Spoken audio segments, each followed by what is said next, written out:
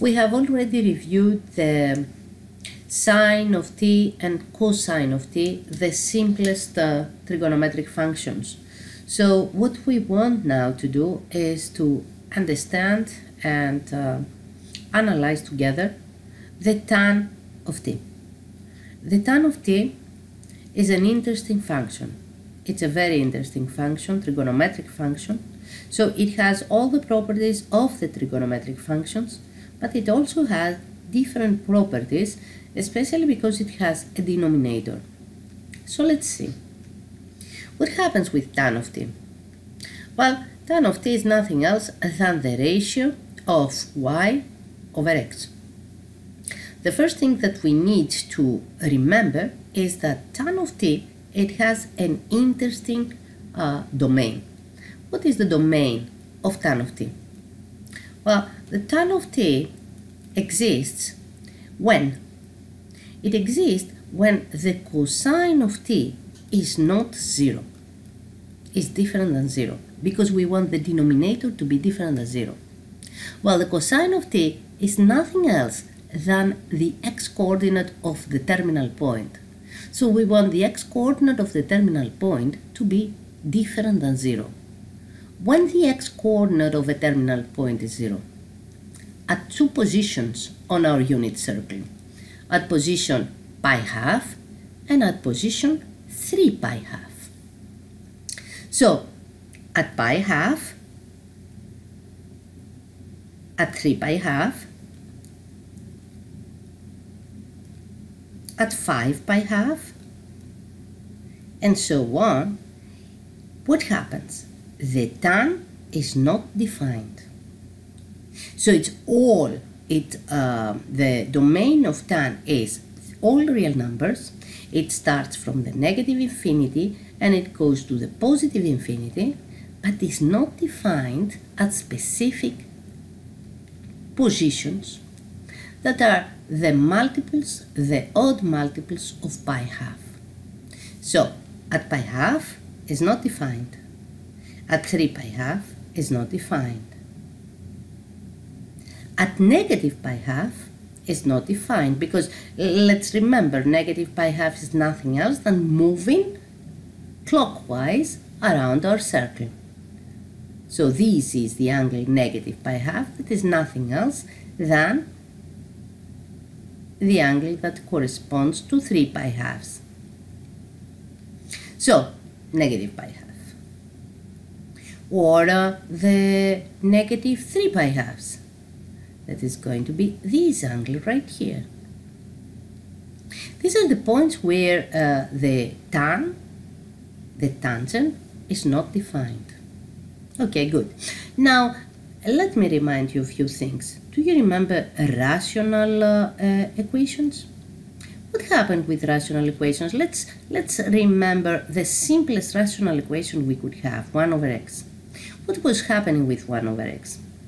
Again, we had something at the denominator. We had a polynomial, a very simple polynomial at the denominator of the function.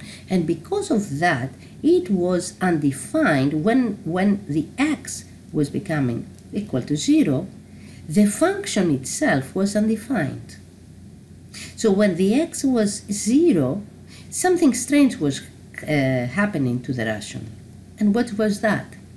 When I had to graph it, at the point 0, at this x equals to 0, we had a vertical asymptote. Why? Because basically the rational equation was behaving strangely when it was attempting to go close to 0. The truth is that the tangent behaves exactly the same way. Not when the x becomes 0, because right here we don't have an x, we have a t. But when the t becomes pi half, 3 pi half, 5 pi half, 7 pi half, and so on. So when the t takes these values, then the tan of t tends to behave really strangely. These values right here give us vertical asymptotes. Vertical asymptotes that are t equals to pi half, comma 3 pi half, and so on. So if you take the entire Cartesian plane, at the points where the function tan of x not defined, that are these points right here, we tend to have vertical asymptotes.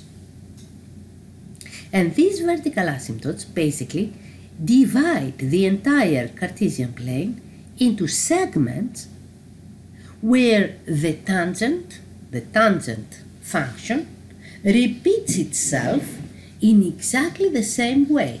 Because let's not forget that tangent, as every other trigonometric function, is a periodic function. Okay, what does this mean for us? This simply means that if we focus ourselves in one of those segments, let's take this one specifically, and we understand how this function behaves right here, then the only thing that we need to do is to repeat the same on all the other segments, here and here and here. Perfect. So we already know that it has vertical asymptotes. So this means that the tangent, the function, is going to to go close to those lines asymptotically without ever reaching them.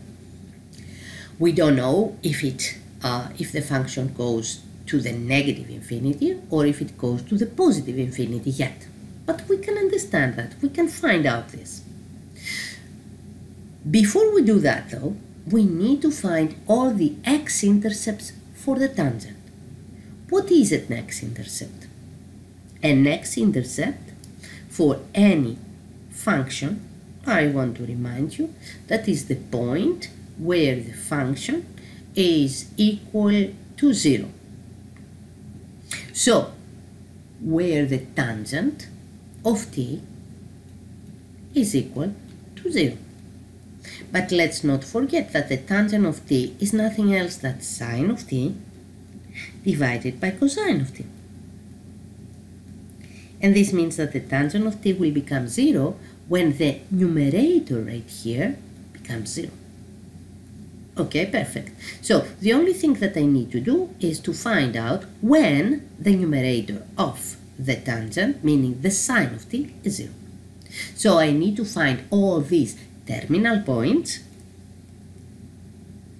such that the y coordinate is 0. Let's find them. I want to find all the terminal points where the y coordinate is 0. This is one point, the pi.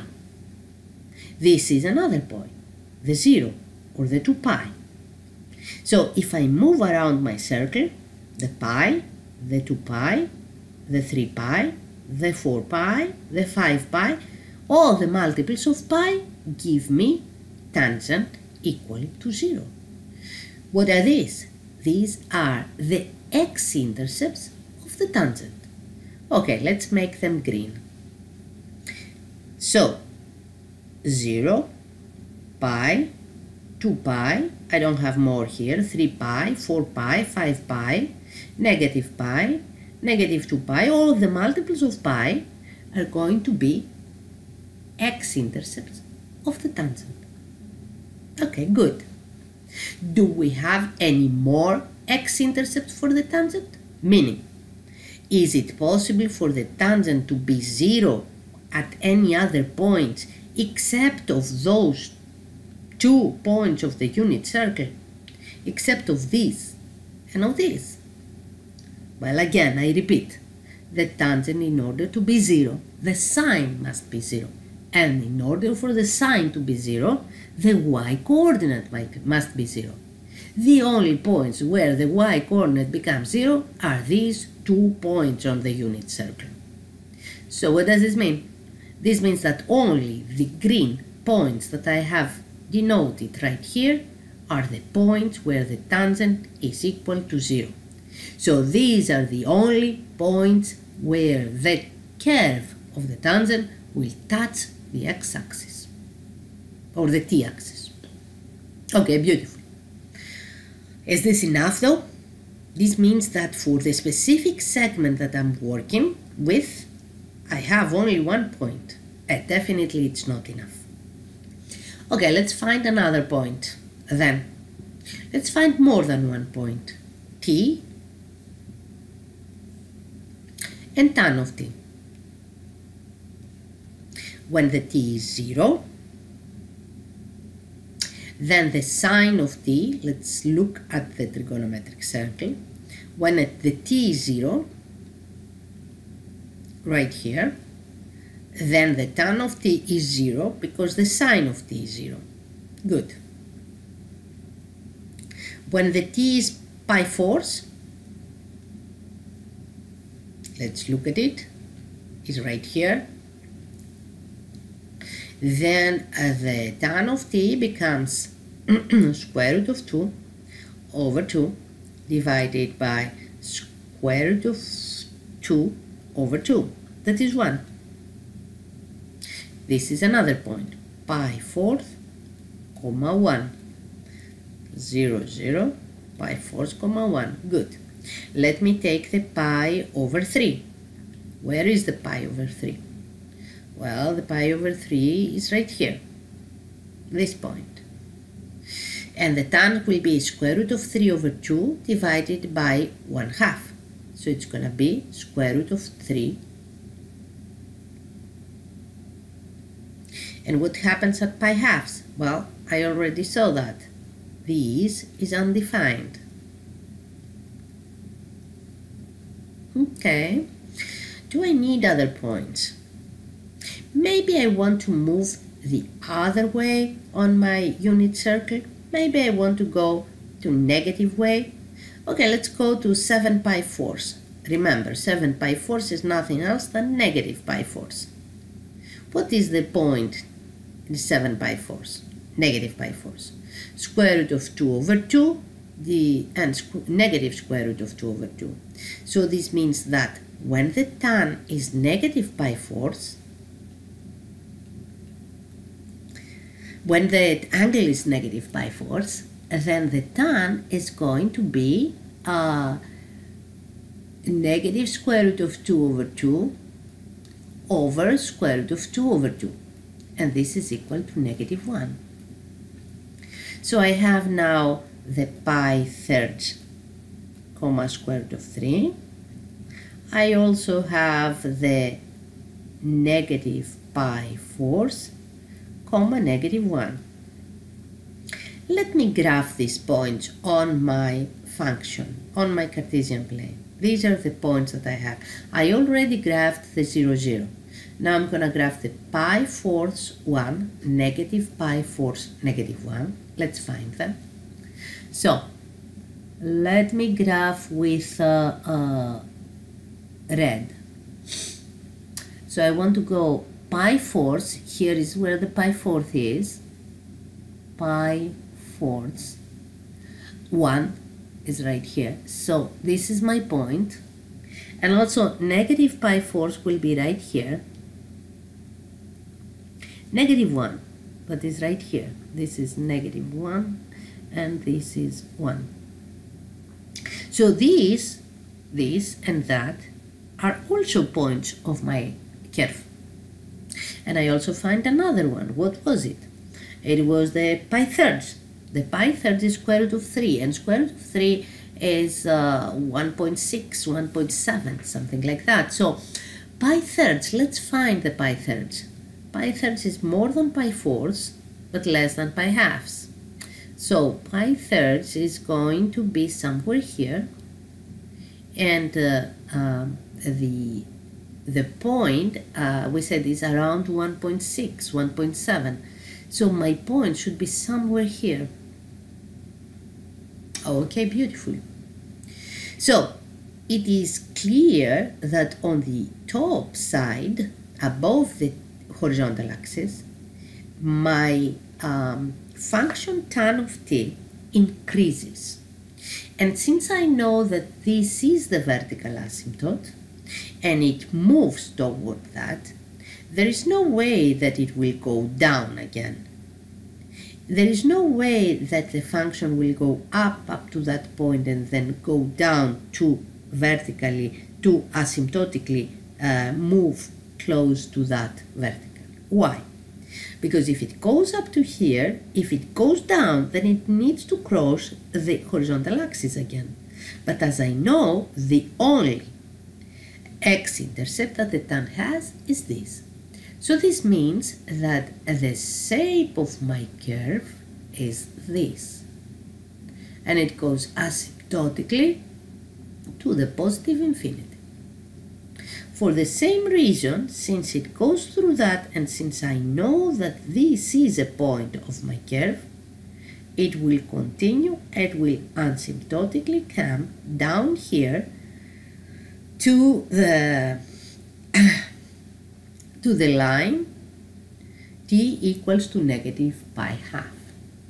So what you see right here is the curve of t, of tan of t, is the tan of t from negative pi half to pi half.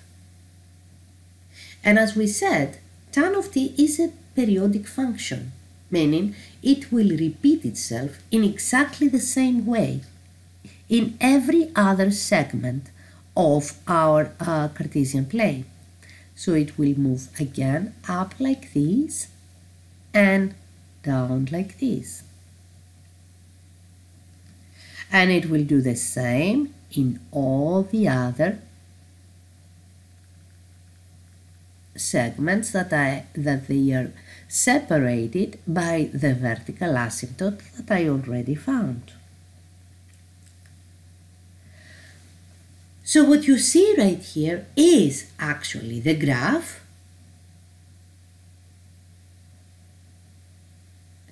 of the tangent. It repeats forever from the negative infinity to the positive infinity. So at this point, it would be a good idea to look a better graph in Desmos so we can observe it better. So let's look at it. It is right here. This is my tangent function. Right here, as you can see, is the point 0, 0. The main x-intercept that I found in order to identify what my curve is. This point right here is the next x-intercept, pi 0, 2 pi 0, 3 pi 0, 4 pi 0, and so on. The segments that you see that are not very clear here on my graph, because the line is graphed with black, is this line right here that you see right here. And this is the vertical asymptote where my curve, the red curve, moves and tries to reach asymptotically to the positive infinity on this side and to the negative infinity on that side. If we look at this function closer, we can see some points. They are not going to be clear, because as you can see, Desmos doesn't give us the pi, the radians, on the t-axis, on the horizontal axis. Instead, it gives us the numbers. But let's not forget that this is the pi, 3.15, 3.14, and 1.07, that will be right here, will be pi half. And right here we have the number 0. So around this point we will have the pi fourths, where we got the numbers in our actual graph. This is what we call the tangent. Now, in the same way that we can work with the sine of t and the cosine of t, and we can transform it, in exactly the same way, we can work with a tangent and transform it. It would be an interesting thing to say, for example, how we can create a different function, let's call it z, equals to tan of t plus now 1. What exactly happened here? Well, what happened is that the point 0, 0 moved at the point 0, 1. Why? Because I have the midline to be plus 1 for the tangent, and I increased, basically I added 1, I shifted the tangent 1 unit up. If I change this to 2, I increase it and I move it up by 2 units. If I change this to negative 3, I move it down by 2 units, by 3 units, and so on.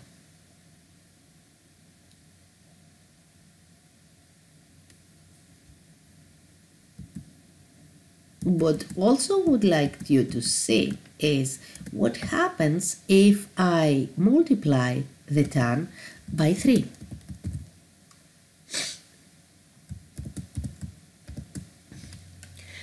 What happens is actually the tan is going to change in a very interesting way.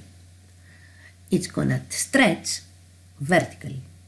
So nothing different than what every other function does when we multiply it by a number greater than 1. It stretches vertically. But because of the shape of the tangent, we can see that the tangent tends to become more straight. If you increase this number a lot, the tangent tends to become something like a linear function. It's not, of course, it will never be linear, but it looks like a linear function. So if you go very close, you think that it's linear. If you go far away, it still shows that there is some curvature. There is some curvature right here to your function. If you make this 100, even worse, it looks like linear. Again, you need to zoom out a lot to see, and for Indesmos it's not easy to see, that there is some curve to our function. Okay, so this is again the amplitude, nothing different than what we have seen for all the other functions, all the other trigonometric functions that we observe. Another thing that we want to see, and let me go closer again to my function, is what happens if I multiply by a number. Let's multiply by 2. If we multiply by 2, what I want you to see is that, let me take it out and multiply again. What do you see? What happens right here? Well, what happens right here is that the function, the tangent, goes faster to the infinity and to the negative infinity. What actually happens, and you should see it right here, is that before, at the beginning, let me show you the graph that I had right here. The vertical asymptotes were at the pi half and negative pi half and 3 pi halves. If I multiply by a k, and the one k that I chose to multiply was 2, then what happens that instead of pi halves, my vertical asymptotes now are going to be at pi fourths. And let's look at it. Do you see that? And let's say x is equal to negative, pi fourths. So you see the orange and the green line that they pass through the negative pi fourths, and this passes through the pi fourths. And it's clear right here that these are the vertical asymptotes for my tangent 2t. So what happened? Same thing that happens with the sine of t and the cosine of t. Nothing changes here. The same thing happens. The period that we have changes. The period for the tangent, though, was only pi. And why was it pi? Okay, let's view it. From negative pi half to pi half is the only time where the tangent completes an entire unit circle and then it repeats itself. So from negative pi half to pi half, it completes an entire circle and it repeats itself after that. From negative pi half, that is right here, to pi half. So the period for the tangent is pi. From negative pi half to pi half, that's its period.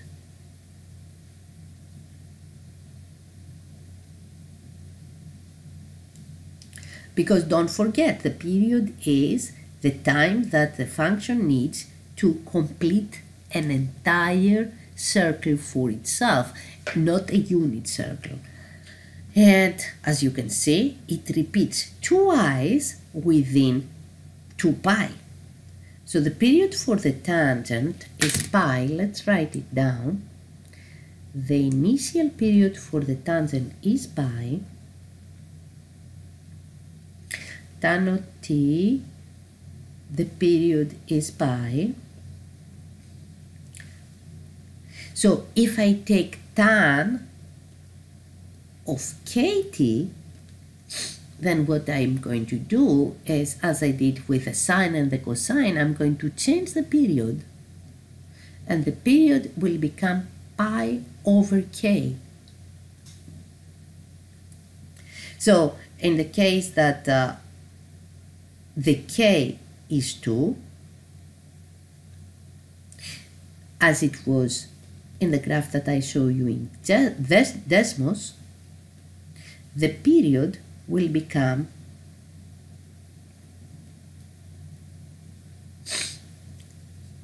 pi half. But if the period becomes pi half, then this means that the tangent will complete itself within pi half. Pi half is this. This is how small it is. And if we look now at the actual graph, then this means that the vertical lines will be shifted from here to there, and my function will repeat itself right here. Oops. And the vertical functions will be here, and it will repeat itself, so it's gonna look like shrinking vertically again. Let's go back to Desmos to observe that. So if I change this, let's say, to 4 pi half, to 40, then I'm going to change the period of my function into pi fourths. If I change this to 6, into pi 6, and so on. So it repeats many more times, infinitely many more times, the bigger the k that I consider for my tan. This is the effect of the k.